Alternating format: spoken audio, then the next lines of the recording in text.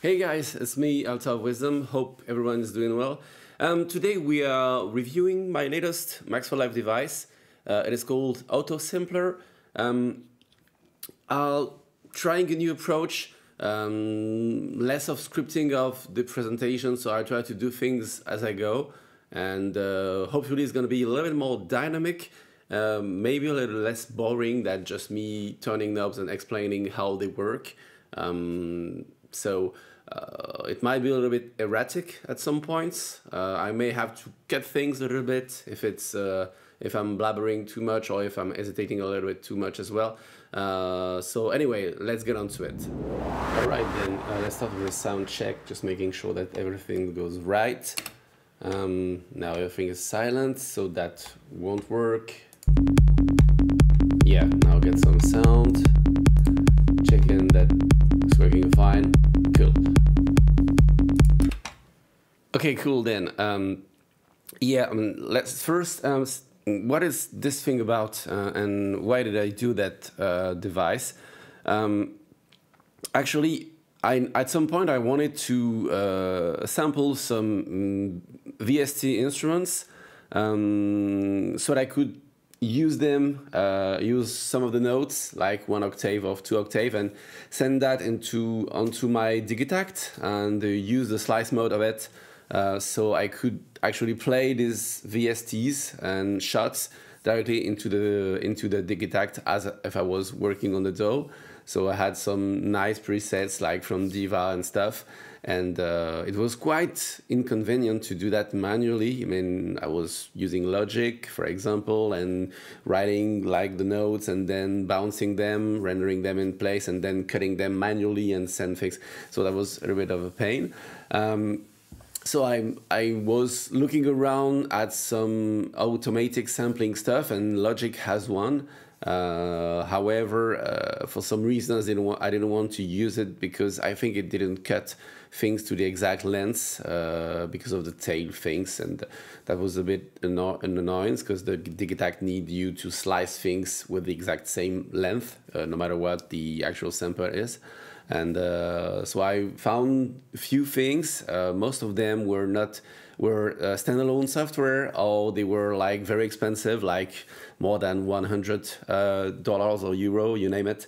And so thought to myself that it wasn't worth the hassles because I didn't want to pay like 1/2 of what I paid for my Digitact just to get samples into it, and could spend some time just helping things and doing for myself. So I just digged a little bit into how to do that in Max for Life, and I came with this solution, which is a full-fledged device, which was initially quite simple, but it of course went into something bigger. Let's just have a simple look at it. Normally, I mean, I hope that the workflow is pretty simple, and it comes with a full-fledged user manual which explains all the bits and bytes. So we're gonna just look into it. So the first thing is, okay, you drop that into an empty track, and then you can select if you want to sample a VST. So in that case, you can, depending on the operating system, you can select one of the instruments which are located in your plugin folder. So in that case, I've just selected Spire. And then you can open the plugin. So you have a button that's actually not Spire, because I didn't probably reload, just starting over. Let's say, maybe it's going to change. Yeah, there we go. So then you get this thing. I'm going to turn the keyboard so I can just play with it. Normally it should accept to play the notes.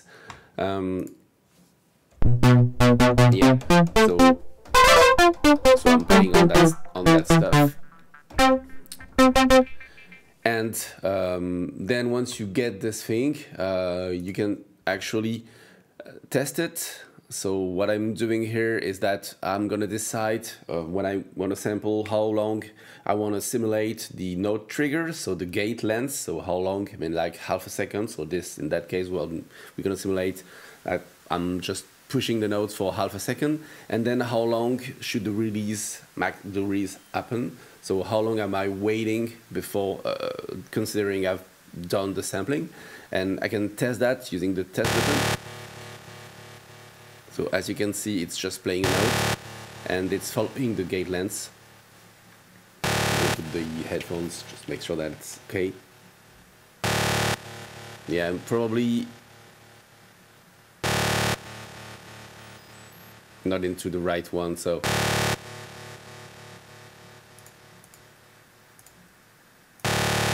oh. Yeah, probably sending to a track which is actually listening. So this is the remote track. So I'm gonna turn that down. So as I told you, is it? Can you play sends only? Yeah, let's put that to the main. Okay. Sorry about that. Anyway, so now back to my library. I'm gonna select whatever.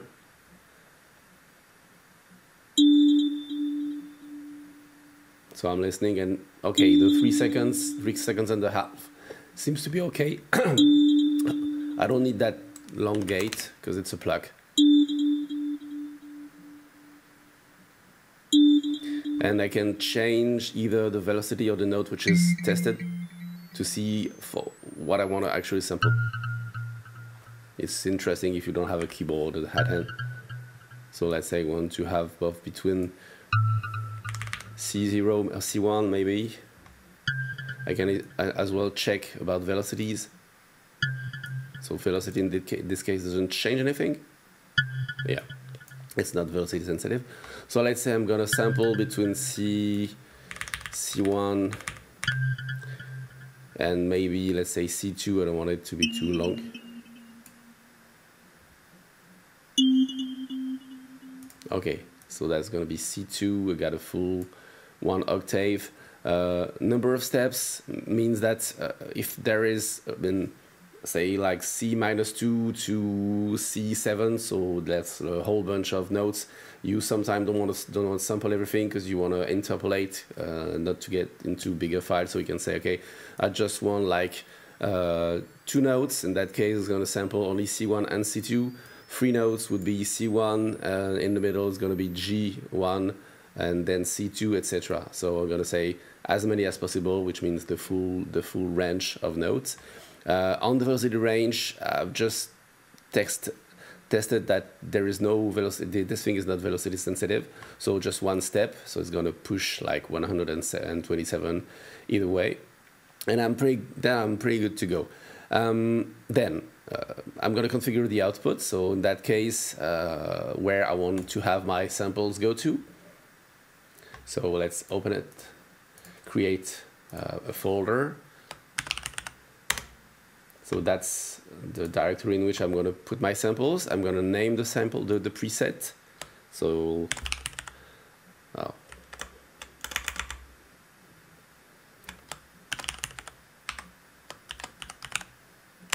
there we go. Then I can change how I want to name the file. So I got a bunch of fields. So we got a preset name, as I just meant, the MIDI note between 0 and 127, the note name, as in C1, the velocity value, the gate length, and the release, or an empty field. So if I'm, for example, if I don't care about the release or the gate length, I can say empty. I don't care about that. I don't care about the velocity because it's not meaningful whatsoever. So I'm going to get only preset name and MIDI note and note name. Then I can change the separator. By default is a dash, and I'm pretty good to go. Yeah, the final thing is I can select what type of file I want to write out. So it can be something like a classic 16-bit wave file. It can be 32 bits float, and it can go to different things like FLAC files, etc. On the options, you can normalize each sample to a certain value, given that it's RMS. You can decide if you want to crop silence at the beginning or in the end at the sample. So as I told you, for the Digitac, that doesn't make sense. What I want is the full sample. It's going to be the exact length, but you can say I want to remove anything which is below 160, minus 60 decibels at the end of my file, because it means that the note is over. So it's going to crop at the end. And I can do that as well in the beginning, which is interesting, especially if you want to sample a hardware instrument. In that case, you can have some latency before the instrument starts sending actual audio. So you can say I want to crop things at the beginning, and so I make sure that I'm starting on point. But anyway, I'm not doing that here. And let's just press play. So what it does is just, it's going to trigger the device and record the output. Yeah, sorry, I had to start over. I mean, I discovered a last minute bug in the naming, not in the actual sampling, but in the naming of the output file. So I wanted to correct that before going further. So let's start over. I mean, open Spire, select a preset like this one. Let's have a listen. Okay. Yeah, I need to shut that up. We'll use that later.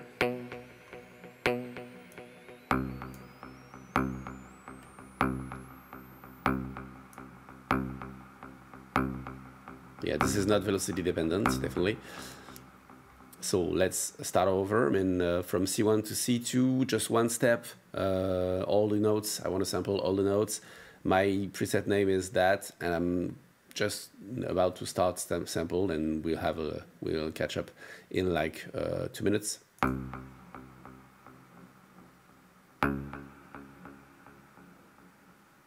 Yeah, I guess the reverb tail has been cut, so let's start over and change the release to 2 seconds. I'm going to remove what has been already recorded and start over.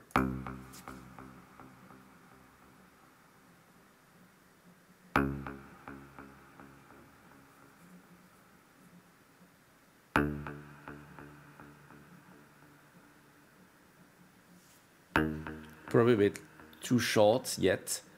Starting again. I could remove the reverb, but I'd rather have it full. So let's say 4 seconds. I mean, anyway, I'm going to fast forward this part, and usually that's the part where you go and grab a coffee, because if you want to sample like 5 different velocities and two octaves, and it's going to take a while.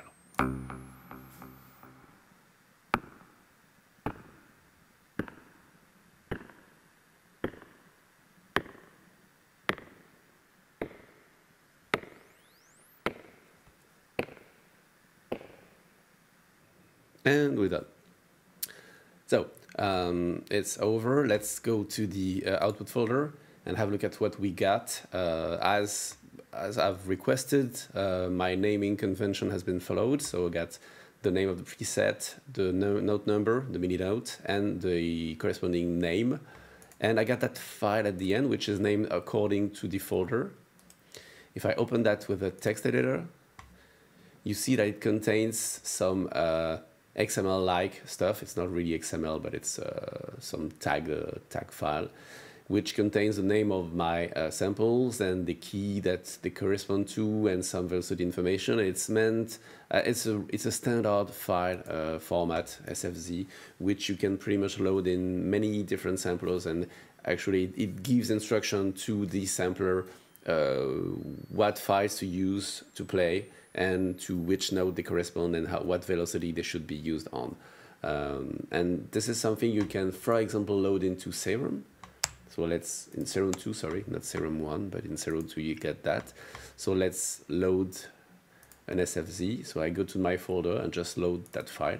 It's already loaded, so I need to probably switch, and let's switch to wavetable, whatever, and let's multi-sample, just, it already had it. And so what I got here is an empty screen, which tells, but with some lines still telling me where there's some information. It's not really simple to see. There's probably a way to show the files, the individual files, but for now it doesn't work like that. But if I just press on the one of the corresponding notes, you see that it's actually playing my sample. And if I'm go outside of the parts which has been sampled, nothing's happening. So what I've actually done is sampling. It gives me the name which is actually playing. So it has read the proper information from the SFZ, and if I click on the name, I can see the actual sample which is played, and what is actually playing. So it's being cut a little bit. So in that case, usually you want to put an envelope to make sure that it's not cutting abruptly, something like that. I think that was 3 seconds, something like that, or let's say, yeah, I think it was 3 seconds. So I'm not cutting too abruptly. Or I can put like hold for 2.5 seconds. No milliseconds. Like so, and then a decay for 50 milliseconds going to 0. And that's going to be cool.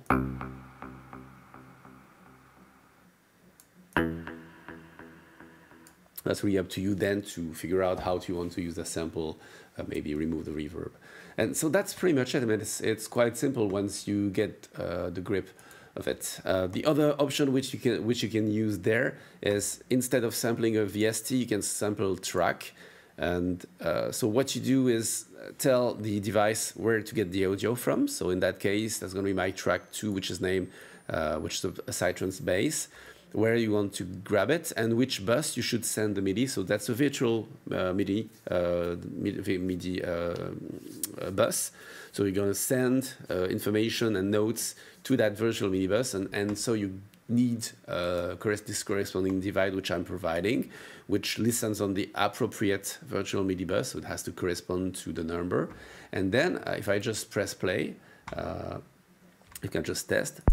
You see that it's actually sending C1 to that track, which of course doesn't make really sense because I think it's C4, which is the root note, which is, or maybe C3, let's have a look. And so you see it's actually playing. If I go to that track, it's actually receiving MIDI information and playing the note. So then, exactly as I've done, I can just put a name, decide how I want to record that, and then it's going to generate both the sample files, the audio files, and the ESFZ. What's the purpose of that? Because I can load a VST, so why does it make sense? It makes sense because you want to, sometimes you want to record a full processing, not only the VST.